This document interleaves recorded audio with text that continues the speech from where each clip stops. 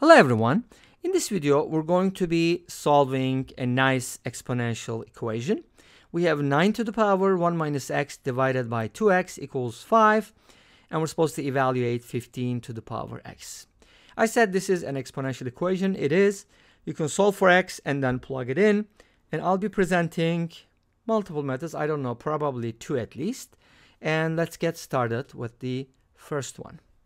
So the first method obviously is going to use logs, right? Okay, that's the fun part. So we have 9 to the power 1 minus 2, not 2, 1 minus x divided by 2x equals 5, and then we are supposed to evaluate 15 to the power x. I'm expecting to get a numerical value, not something in terms of x. Okay, let me clarify that first. So let's go ahead and solve for x from the first equation. How do you solve for x? We need to bring down the exponent by using logs. Let's use natural logs. So I'm going to ln both sides. And then from here, I can basically just bring down the exponent like this. And this gives me 1 minus x divided by 2x multiplied by ln 9 equals ln 5. And then from here, we can isolate the variable part. Divide both sides by ln 9. ln is the natural log, by the way. ln x is defined as, or maybe I should write it as ln something else, like ln a is log a with base e. E is Euler's number, which is about 2.7.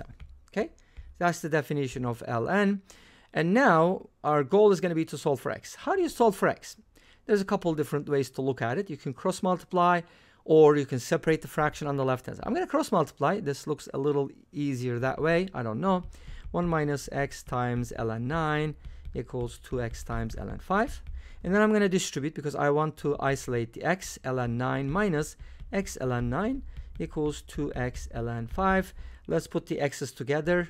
ln 9 equals 2x ln 5 plus x ln 9.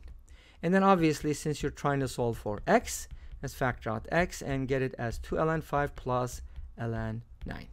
And from here we can find x as ln 9 divided by 2 ln 5 plus ln 9. Make sense? I hope it does. Now here's what we're going to do. We're going to plug it in, right? That's basically the essence of the first method. And what are we looking for?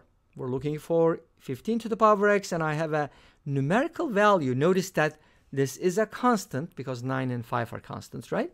And all we have to do is evaluate 15 to the power x. So we're going to use substitution. Let's go ahead and plug this in here. That's going to be a little painful, but bear with me while I do that.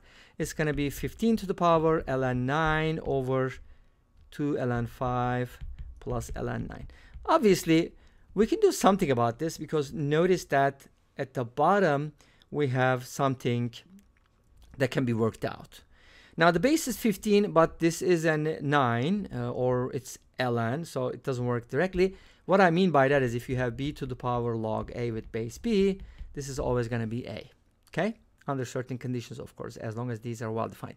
So if we can get the same base, that would be awesome. Like if I got something like 15 to the power log 3 with base 15, obviously this would be equal to 3. So I kind of need to be able to write it as a log in base 15. How can I do that? Well, first of all, I'm thinking about putting this 2 up as a power. So I can kind of like do this. Maybe I should work with this first. Let me go ahead and do that. And then I'm going to plug it in when I'm simplified. Okay?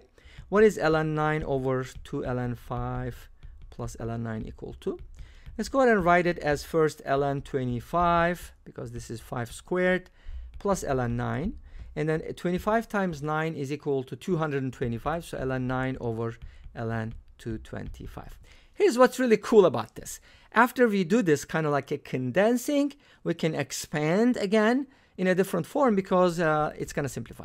Notice ln 3 squared, and this is ln 15 squared. Isn't that awesome? We got a 15 at the bottom, which is super duper nice. Now we're going to move these powers to the front. That's going to give us 2 ln 3 divided by 2 ln 15, and these two are going to cancel out. So we kind of end up with something much nicer, 15 to the power ln 3 over ln 15. So what can I do about this? It's still kind of ambiguous. Couple things you can do about it. For example, you can write 15 as a power of e. How do you do that? Well, any number a can be written as e to the power ln a, right? By the definition of the exponential.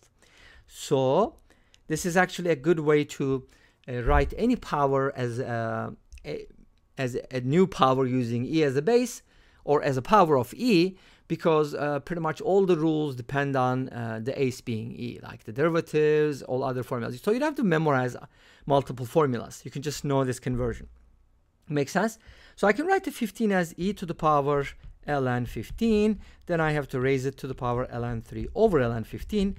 But of course, this means the powers will be multiplied, right?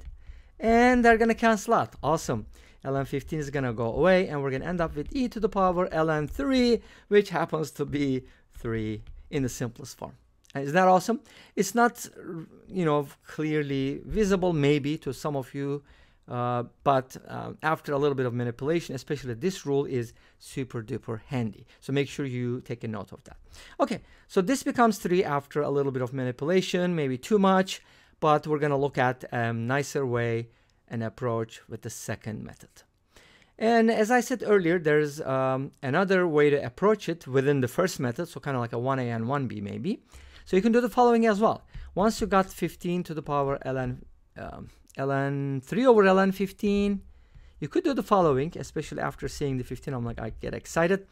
Use the change of base formula backwards. And change of base formula tells us, hey, this can be written as log 3 with base 15, because that's what it means. Think about it. Change of base formula, that's what it is. And now 15 cancels out, and we end up with 3. That's how the rule works. I know it's not technical or very rigorous, but that's basically how it works. And this gives us a 3 right away. Cool. Let's go ahead and take a look at the second method real quick, and then I'll ask you to compare these two methods, and please let me know what you think about these methods. Okay? Cool. Now let's rewrite the problem. 9 to the power 1 minus 2x over x. I don't know why I keep writing 2x over there. This is 1x, this is 2x. So like this. Okay. And I'm supposed to find 15 to the power x from here. So you're probably thinking there must be a nicer way to do it, right? And here's what it is. I'm going to write the 9 as 3 squared, and then multiply the exponents. Anytime you can multiply exponents, it's fun. And now the 2 is going to cancel out. Great.